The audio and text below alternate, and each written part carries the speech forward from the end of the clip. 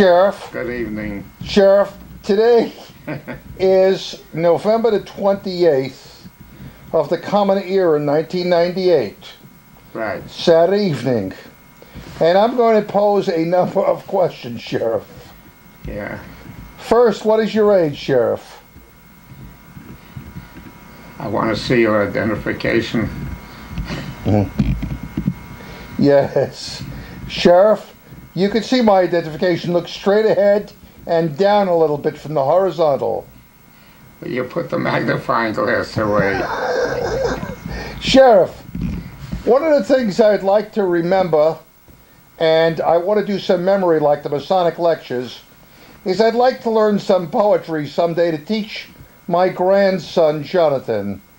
Can you please recite some English poetry for us? This tape will be well guarded. Little boy blue, come blow your horn. The sheep are in the meadow, the cows are in the corn. That's what you're going to teach your little boy. Go ahead, tell me the poem. It's an old poem. I know, but I got to learn it. It dates back to the bards, the Okay. B-A-R-D-S Okay, of England. all right. The bards, they sing of an English king who lived long, long ago. He ruled his land with a mighty hand, though his mind was weak and low. He loved to hunt the royal stag among his royal woods, but better he loved the pleasure of pulling his royal pud. Oh, how he loved to pull his pud. The Queen of Spain, a sprightly Jane, an amorous Jane was she. She loved to fool with his Majesty's tool so far across the sea. So she sent an invitation by royal messenger to ask the King of England to spend a month with her. Oh, what a scandal that would stir. When Philip of France he heard of this, he cried to all his court, "She much prefers me rival, because me horn is short." So he sent the Duke of Zip and Zap to give the Queen a dose of clap. But that won't do a thing to dear old England. Hail, hail, the bastard King of England. Pretty bubbles in the air. Sheriff, can you give me some more poetry? I want... There was a young man from Yale. From Yale? Yale. Oh, in New Haven. Connecticut. Yes. Whose face grew exceedingly pale because he spent his vacation in self-masturbation on account of the high price of tail. His name was William Clinton. Go ahead. Come on, a little That's more. the end of that. Oh, I want some more poetry. Oh. I became a great lover of poetry, Sheriff. Trying to think of the other one I said last night.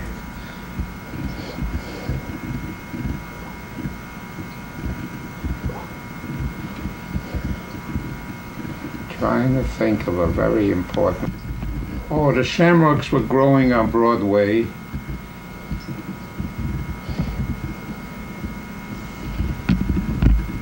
Every gal was an Irish colleen. Oh, the town of New York was the county of Cork, and the houses were all painted green. The Hudson would flow like the Shannon. Oh, how real, oh, how true it all seemed. You could hear mothers singing sweet Shannon bells ringing. 'Twas only an Irishman's dream. And then you take your shoes off and go into a soft shoe dance. Right. You know, Sheriff, I had a problem a few weeks ago.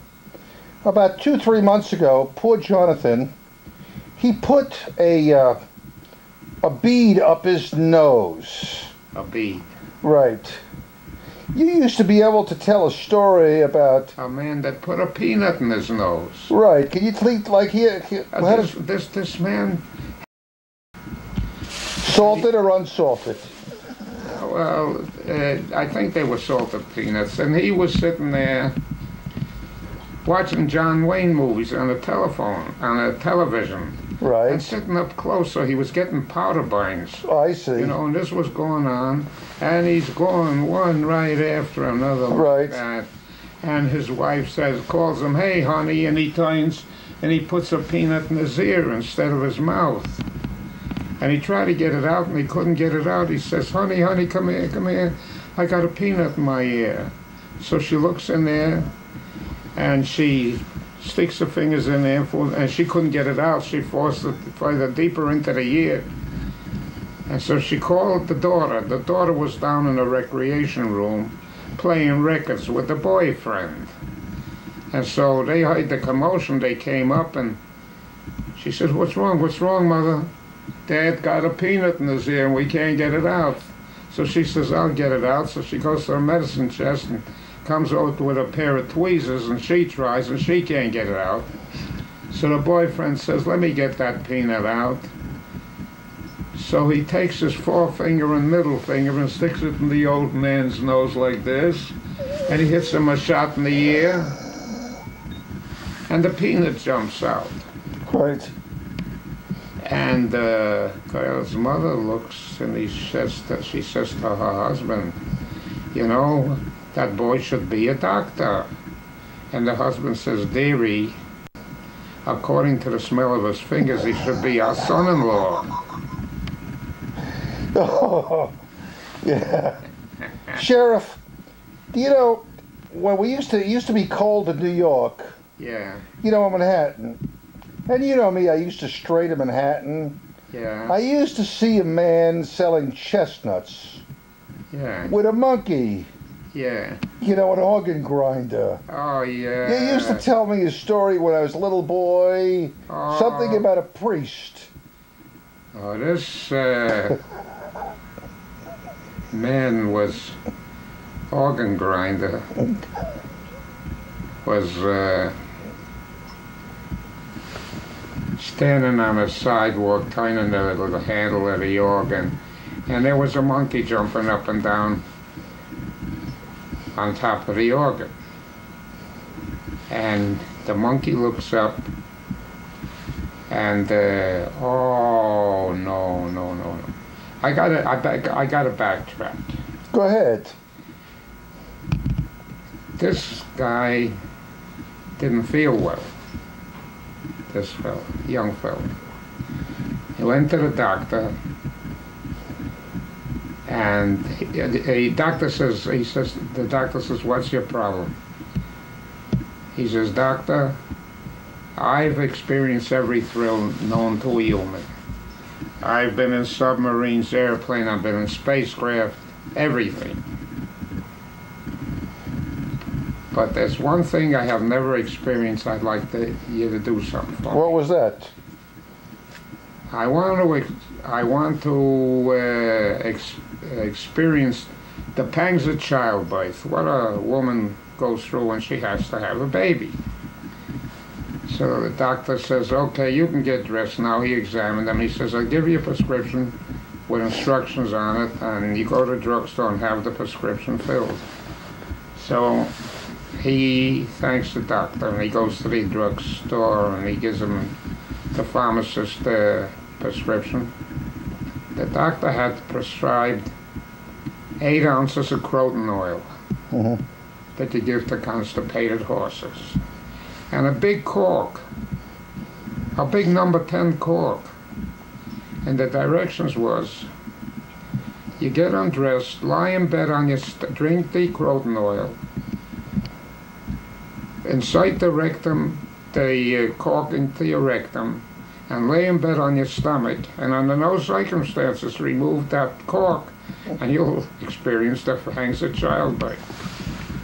So the guy drinks the croton oil, shoves the cork up his rear end, lays down in bed on his stomach, and in a few minutes he's got cramps. Man, he's got terrible cramps, he's sweating. And while all this is going on, this organ grinder walks by with his monkey, the monkey climbs up the side of the building and looks, sitting on he gets on a windowsill and he looks and he sees this guy laying in a bed with a cork sticking out of his rectum. So he goes over there to investigate. And when he gets over there, the guy can't hold him no more. Wham! Cork and all comes out. The guy rolls over on his back, wipes the sweat off his brow, and he looks up and he sees the monkey hanging on a chandelier. He looks up, he says, you know, you may be a monkey. You may be full of shit, but you're my darling baby and I love you. About a year and a half ago, I had some problems with a police officer. Mm-hmm. You know, I got a traffic violation. Yeah. And I had to go to traffic school. Mm-hmm. But you once told me... There was a state trooper involved, but it started off, was a bizarre thing that happened. This fellow went into a bar to have a beer and a sandwich, and he's sitting, he's finished the beer and the sandwich, and he ordered another beer. And when he was drinking the second beer, this gal comes up to him and wanted a drink. He bought her a drink. She wanted another one. He bought her another one. So then he invited her out to his car. And they got into the car, and she wanted sex, so he gave her sex. And all of a sudden she wanted some more sex, and he couldn't handle it that quick anymore. So she started to get belligerent, jumping up and down and starting to raise her voice. And he looked across the road, down the road away, and there was a guy fixing a flat tire. So he tells her, oh, you shut up. And he goes over and talks to the guy over there. He says, hey, listen, buddy, I'll fix your flat if you go over there and take care of my girlfriend. The guy says, hey, you got a deal. So this guy goes now fixing this other man's flat, and the guy with the flat tire goes over there, and he's taking care of this gal in the car, and they're really going at it hot and heavy. And the state patrol comes by, and the trooper walks up and looks through the window. He says, hey, what are you doing? He says, I'm taking care of my wife. The trooper says, how do I know it's your wife? He says, I didn't know either until you shined a flashlight in there. Well, if they were going to book you for these tapes, these pornographic tapes, you know what I'm going to do? I'm going to take them to the, the convention down south and show them, Sheriff. Boy, that's what I want to do. Yeah, can I take them to Carnival Oasis? No. Why not? Take them to the convention center. Hey, Sheriff, what's that poem about roses are red or something? No, I don't know. Yeah, something, roses are red, violets are blue. I don't know that one. You had some English poetry that you used to tell Dorothy Marshall. Oh, that was the poetry about the bards of England. Oh, that was the bards of England? Oh, yeah, that's what that was. Yeah. Sheriff, did anybody ever try to kill my father with a knife or something? No. Did they threaten him? No. Did Big Mac ever threaten him? No. No. No. What did Morris threaten to kill him? Oh, I don't know. What happened? If your father was threatened by a guy with a knife, he wouldn't tell anybody except the laundryman. Oh, really? Yeah. Yeah. But didn't Big Mac once threaten to kill him? And then my father said... No, your father threatened to kill Big Mac. How? What happened? And because he called Big Mac a crap shooter and a gangster. Oh, what did he say? What did he say? He says a crap shooter and a gangster. Repeat it. How did he say it? He say, hey, you're a crap shooter and a gangster. Yeah. And Big Mac says, you shut your... Say it. He said, shut your fucking mouth. And your father says, I'm going to take this kitchen knife and I'm going to stab you. And Big Mac says, you son of a bitch, I'm going to throw you out the window from the 4th floor. Yeah. Then Yeah. there was peace in the valley. Yeah, who made peace? Your father. My father. Yeah, who did he protect? He protected your father. Misha, huh? Yeah. And Yeah. slapped the shit out of Mac. Yeah. Big Mac. Yeah. Yeah. Yeah. He was a troublemaker. Yeah. What about me, Sheriff? Did I ever cause trouble? No. You didn't cause trouble. You walked around eyeing up all those women there in the apartments. Yeah. Yeah. Yeah. Yeah. You knew a lot of stuff that went on over there. Yeah. Yeah. But Grandpa and I were buddies, were we? Yeah. Yeah, we went to work every morning, didn't we, Sheriff? Yeah. Downtown, then took the ferry boat across That's right. to the island. He Right. sat and played chess with you. Right. What do you remember best about Grandpa, Sheriff? To witness something with a Sacramento police officer at night. There were 2 cars stopped or something. Oh, yes, you did. Remember the policeman had to go back with a Oh, flashlight to another car? yes. Don't, Vicky. I don't want you to get forgetful on me, Sheriff. I'm not getting Oh. forgetful. I want to be sure of my facts. Oh, okay. Because I don't want. You remember that California policeman, don't you? Yeah. Yeah. Well, it was a bizarre starting with this thing. It was a state trooper. Right. Everything about Grandpa was the best. Yeah. Sweetest man that ever lived. Sweetest man that ever lived. He was a great man. And I know he loved you. Right. He loved all his grandchildren, didn't he? Sure did. Yeah. But- He had a fabulous ethic, didn't he, Max? Yeah, And an unshakable belief in God, didn't he? he did that all right. Right. He did that all right. He loved Mary too. He sure did. He sure did. And she loved him too. Right. And You know, Sheriff, he through left all, us a lot of legacies, didn't he? yep, through all the fooling around, Yeah, we have a rich background from him, don't we, Sheriff? we sure do. Yeah. We sure do. He gave us a lot of wisdom, didn't he, Sheriff? He sure did. He Yeah. sure did. You think about him often, Sheriff? All the time. No. You know, when they leave a void that never gets filled. You ever go back and see the tree that you planted for him, Sheriff? Yeah, I'm back at least once a month when I'm home. Right. We drive right by the trees. And the people that I sold the place to still leave the trees intact. Good. They're right there where they were. There are a lot of trees there. There are trees for good people there. For your Aunt Ethel, Right. for your Uncle Mac, What about Uncle Lizzie? your Uncle Lizzie, Right. for Grandma. Right. They're all there. Yep. I never planted one for Rose because I wasn't living there. Well, you weren't there anymore. No. You get depressed when you think about the old days, Max? About the old days? No, they give me a lot of good memories. Good memories. We had good memories. The doors to our homes were open all the time. We'd run back and forth, you know. Good memories.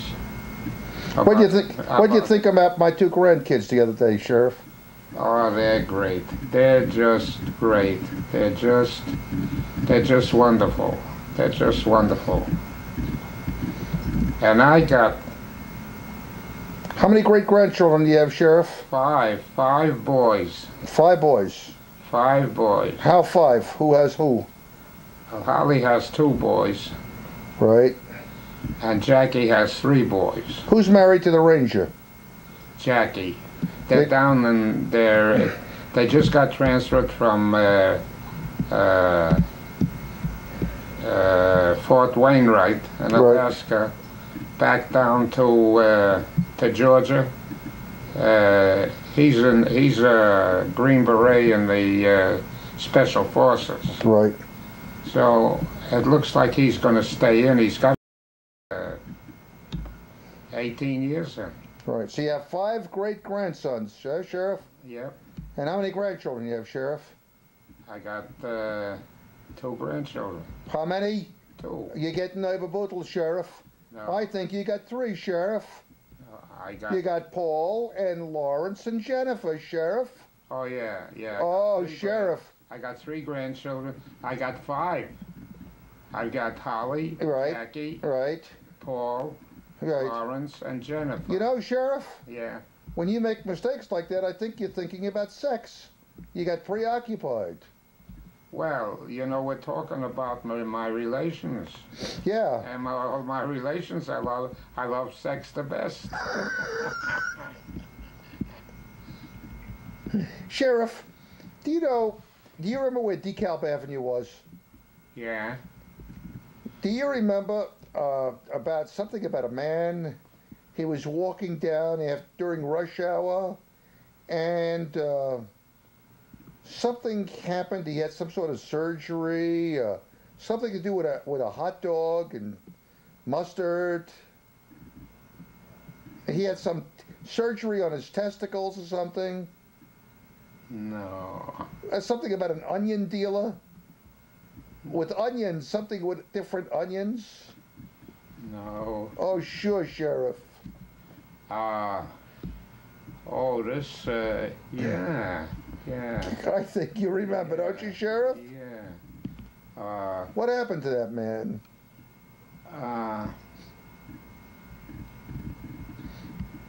He wanted to have a vasectomy or something.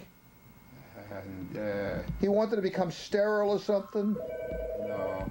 But Sheriff, start again. This man was a tailor? What? He made up slacks. Yeah. Dress slacks. And where did he live, on Orchard Street? On Orchard Street. Yeah. He lived down in a basement apartment. Right.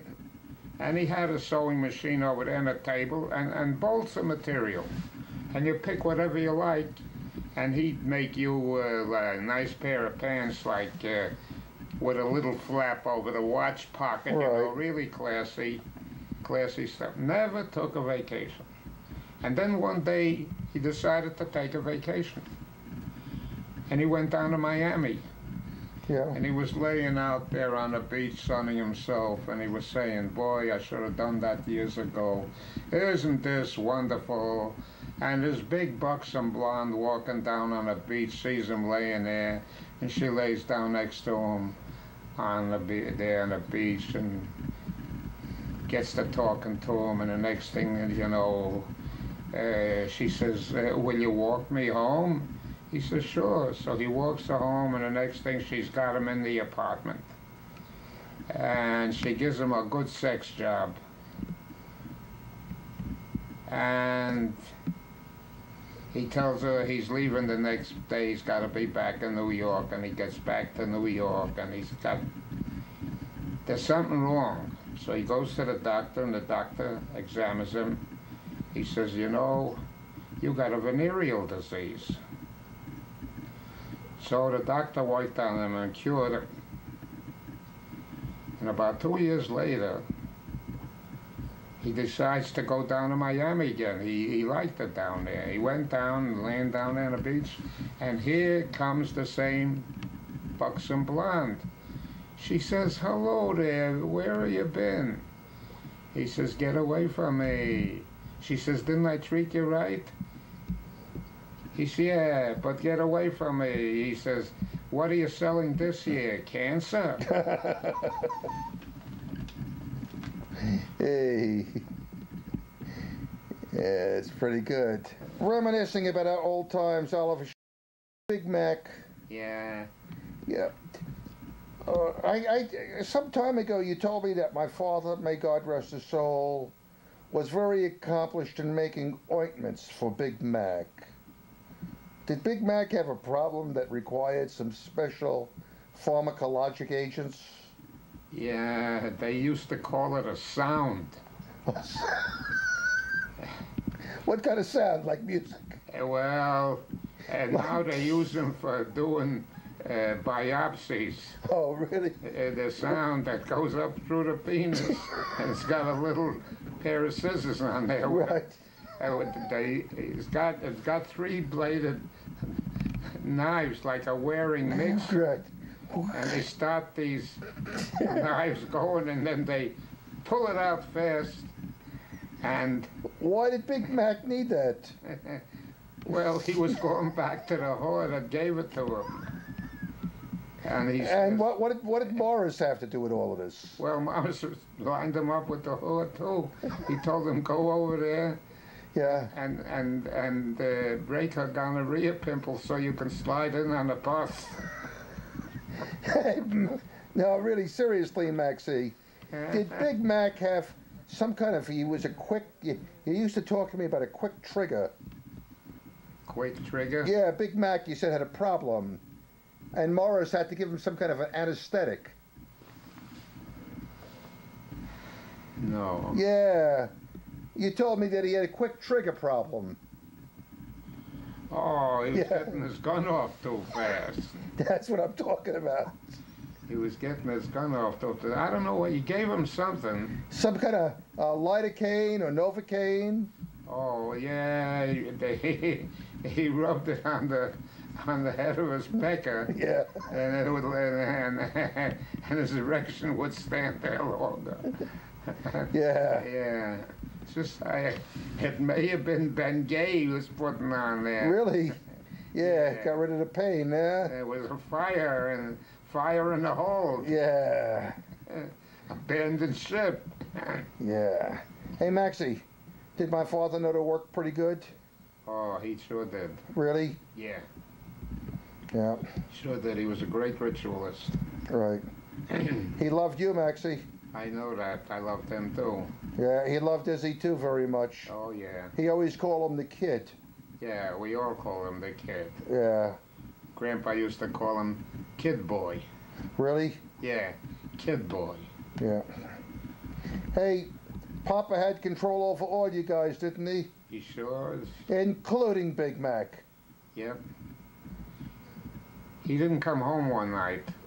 Who, Big Mac? Yeah, on a Saturday. Yeah. And Sunday, Grandpa went out looking for him. He knew about where he was, so he found him. Yeah. And Big Mac seen him. So he grabbed his money off the sidewalk and stuck it in his pocket and started walking. And Grandpa tracked him and caught up with him.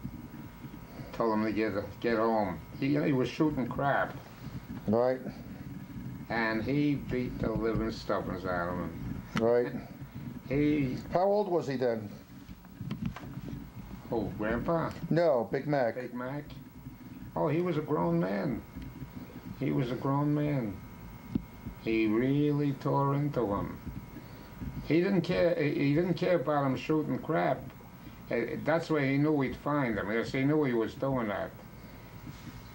He gave him a beating because he had worried Grandma and he had worried him if something bad happened to him. He was worried. He was worried for his health. So he laid into him. But you know how Grandpa was. After he smacked him around, then he'd go off into the parlor and he'd sit down by himself, Grandpa. Mm-hmm. And I see him wiping the tears off his eyes. But he had to do what he had to do. Right. I got it a few times too, you know. Yeah, he had to do But Morris never got it. Morris never He had a special relationship with Morris, didn't he? Yeah, Morris. He was very protective. No, Morris asked and Grandpa wrote checks. Yeah. But he never let him down with the checks, did he? No. He was his number one boy. He was sure proud of him, wasn't he? Yeah, he was his number one boy. Yeah, but Grandpa had no favorites, Maxie. Remember how proud he was when I graduated from medical school, Maxie? Oh yeah, and we went down and picked up Mary, went down with the little Studebaker, picked up your other grandmother. Right. That's when Mary worked for Adrian's, the candy company on Utica Avenue. Yeah, and she went down and picked you guys up and took you up to the Famous. That's where you had dinner that night. That's right. I remember. You remember where the graduation was, Maxie? At the Famous. No, I graduated in the Brooklyn Academy of Science. Yeah. I mean, the Brooklyn Academy there. Yeah. Where they show operas and things now. Yeah. But that was a great night for the whole family. But do you remember when we were standing on Union Street in Utica Avenue when you came back from Knoxville? Not Knoxville, Louisville. Louisville. Right. And all the women there, the gossips were making fun of you and this and that. I decided not to go to the University of Louisville. No, and you weren't even set up anywhere then when you came back. And That's correct. And I put my arm around you and said, Lenny, if you want to be a doctor, you'll be a doctor. Right. And you'll ride around in a big white Cadillac someday. Well, it wasn't a Cadillac, but it was from your other good uncle, Max. Right. Bought you a big Studebaker, DeSoto. DeSoto. A white DeSoto. White and black, that's right. Yeah. So those were great days, too. Yep. And, remember when I first started to date Rosie? Well, I don't think so. But you've known her a lot of years, Maxie. Oh yeah, I know her a lot of years. There was a whole clique of you. There was the Cat's kids, you know. Right. Heshy. Yeah. Every guy you run with turned out made good. That's right. They made good. All of them. All good people. All good people. Raised good families. All well off. Right. Hey, Maxie. Yeah. You remember Hebrew School on Troy Avenue? Yeah. Alvin and I, Oliver Shulam, huh? Yeah. He's gone. Yeah. Barney Schneider, Diox. Yeah. You were teaching him with a hatchet handle. I know. Teach him. Yeah, we tried to teach him a little arithmetic. You remember that? Yeah. Yeah. Those were the good old days, though. Yeah, they sure were. And his dad was a nice man. Wonderful man. Yeah. Nice man. He sure loved you, I'll tell you that. Max. Yeah. And Becky. Yeah. You know, I've never